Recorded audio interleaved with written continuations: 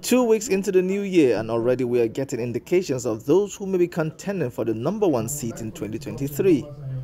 This group says it believes Governor YAYAHA Bello is the best man to handle the complexities of the Nigerian state. But it says what it is doing here is not a campaign. We understand that campaign has not begun. What we are doing is to sensitize and to begin discussion on issues as we lead to 2023.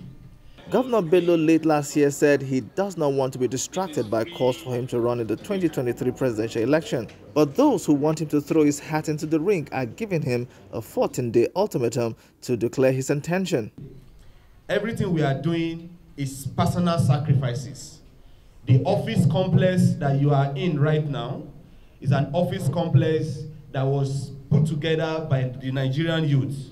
Some Nigerian youth leaders came together, looked within the political system in Nigeria, and recognized the fact that we need not just a youth, but a youth with capacity, a youth with an enviable track record of youth involvement in governance. The next couple of weeks or months could well see other presidential hopefuls coming out to declare their intentions to run for the presidency.